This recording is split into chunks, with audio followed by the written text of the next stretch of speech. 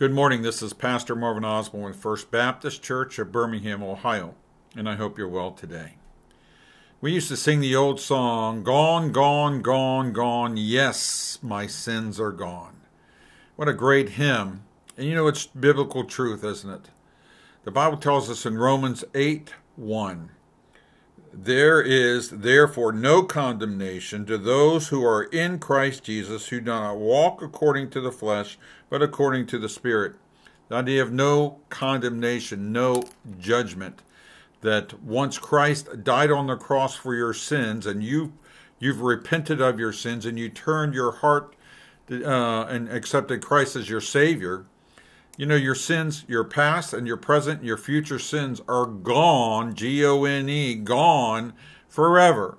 There is no condemnation. You will never stand at the judgment seat of Christ if you're a born-again believer on the basis of judgment. He's not going to look at your life, what you've done, and call you into condemnation or judgment during that day. As a matter of fact, the judgment seat of Christ is for those who are saved, and that's really on the basis of reward. It really does matter how we live and how we serve and how we've dedicated our life to serve Jesus Christ. And people will say, well, that's a loophole, isn't it? It's a loophole because if there is no condemnation, there's not going to be a judgment when we reach heaven.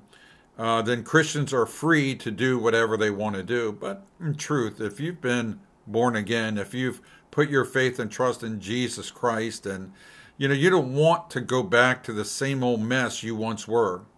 If you're once a drug addict, why would you want to go back to those drugs if Christ has set you free? If you were a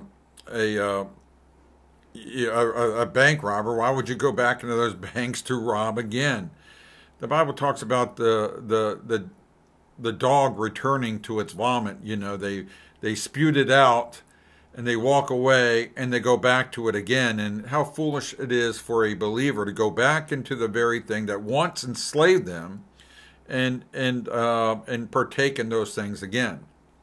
I once told a friend of mine there were two men in my life that I never wanted to disappoint. One was my father, and one was my old youth pastor, Pastor Ken Mahan. There were two men I never wanted to disappoint because they meant so much to me.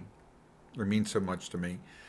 And the same is true about our Lord and Savior Jesus Christ. Why would I want to do something to disappoint him?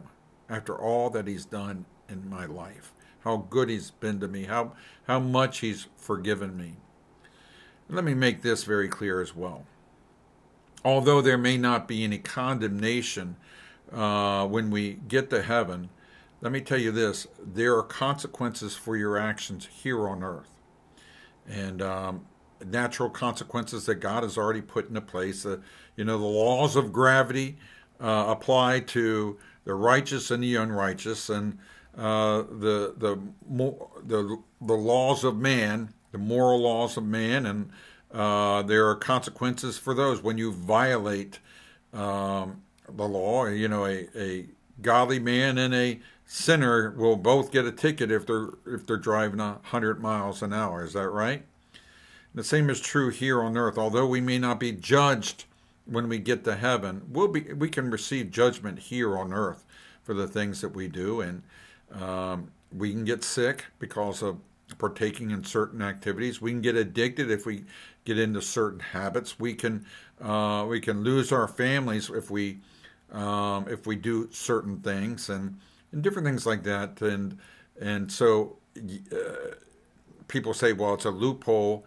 No condemnation. That idea of grace is a loophole in God's character. No.